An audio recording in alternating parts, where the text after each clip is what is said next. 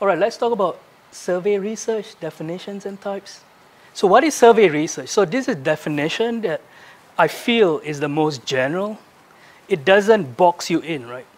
It doesn't say this is survey research and not that. So it's a methodology for collecting data to describe a population. So there are a few key elements here. So the first part is collect data. Yeah.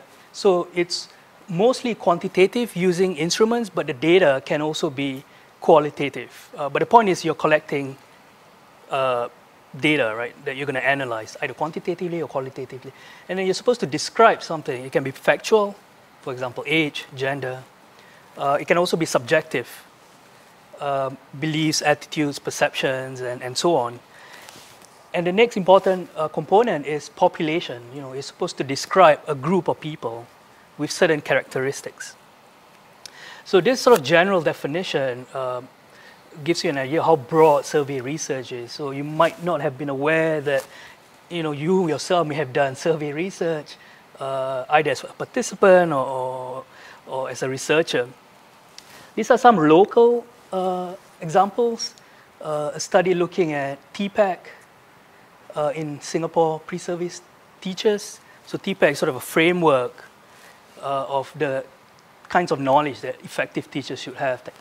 Involves on technology, pedagogy, and content.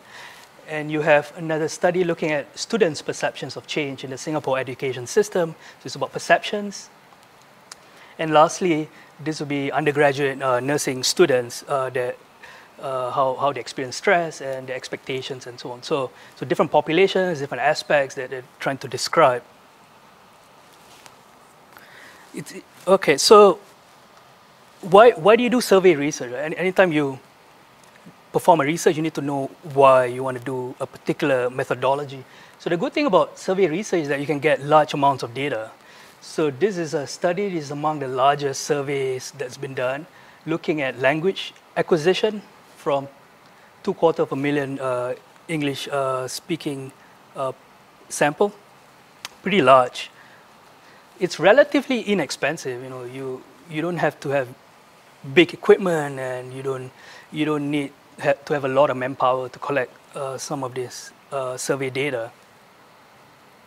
And it's representative and accurate in many cases. You know, this is an example from America.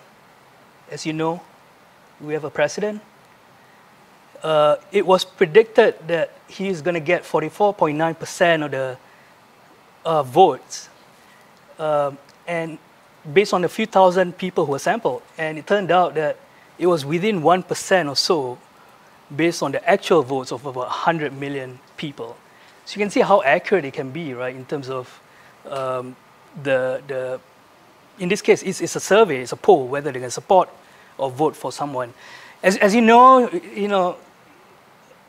it was expected that Hillary Clinton was going to get more votes, but she didn't end up being the president. We can talk about why that is the case, but this example sort of illustrates the power of surveys, right? Like you can get really accurate results. Okay, one thing you should know is that survey research does not identify cause and effect. Yeah, so cause and effect is something that you can only make statements about when you manipulate variables, right? You do assignments and then you manipulate variables and make causal statements. Surveys do not do that, typically. Yeah. It does not necessarily represent actual behaviors. For actual behaviors, you either have to observe or record their data, the actual data, behavioral data. So it's all self-reported, right? Surveys is what people tell you. And it's not simply focus groups and interviews. Although focus groups and interviews can be done as part of the survey research, but it's not just that. There's a lot other stuff involved in survey research. This is what we're going to go through, okay? All right, so what are the types of survey research? So one important type of survey research is called cross-sectional, meaning you're trying to survey a population using a sample at one time point, right? You're just trying to ask certain questions and get certain data at one time point. The other type of survey research is longitudinal, multiple time points. So over a year, multiple years, or over, before the semester and after the semester. And you can subdivide it into trend study. So you're studying the same population, but not necessarily the same people. For example, you're interested in first-year pre-service teachers, right? So you study the first-year pre-service teachers this year, and in the following year, you will study the first-year pre-service teachers again. So it's longitudinal, but these are not the same first-year pre-service students, right? They're just different. But that's considered a longitudinal study. There's also cohort study in which you track or you follow the same cohort. So for example, you follow the last diploma. Are there still diploma students being admitted? Well, I don't know. I'm not sure. Yeah, there. Okay, all right. Maybe that's not a good example, but maybe the first cohort of TSP, Teacher Scholars Program students, yeah? There's this new program. So you follow them over many years after they graduated, when they started teaching and so on. So that's sort of cohort study. But the subjects may not be the same ones. This is just you're following the cohort and you're sampling them. The last one is panel study. This is when you follow the same individuals. So for example, all of you here, right? I want to do a survey. I'm going to follow all of you and sample all of you for the next, I don't know, week or 2 or 3 and so on, get data. So that's longitudinal, the different types of longitudinal studies.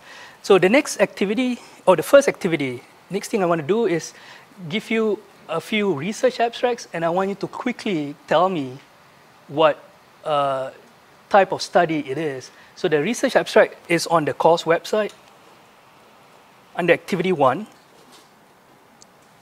So you guys learn how to read, right? Research articles and so on. So it's a very good skill to be able to quickly read an abstract and recite,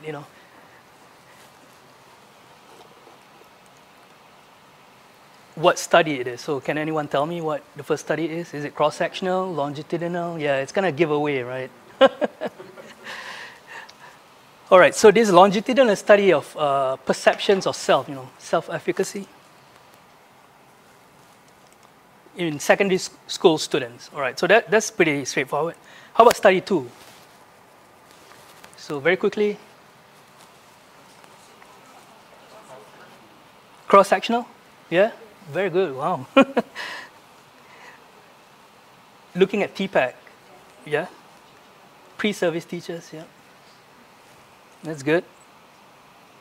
All right, how about study 3? Cross-sectional, it's also a giveaway. All right, I know it seems like trivial for the word to pop up, but one thing I learned in my PhD is that you are able to read and classify or understand the study very quickly by looking at certain keywords. So I think it's a good skill to be able to pick up. So these are the different types of studies for surveys.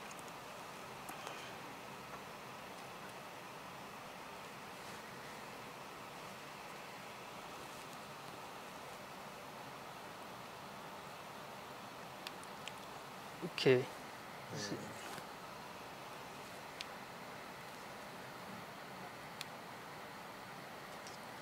All right, so one of the longitudinal studies was looking at self-concept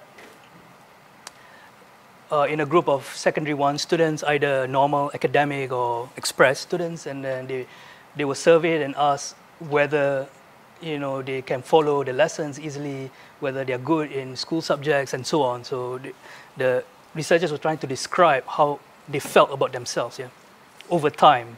It's longitudinal. This cross-sectional study looks at pre-service teachers and their TPAC knowledge, So these are some local examples. All right, it's good. You guys are getting a very good sense of the kinds of research that can be done.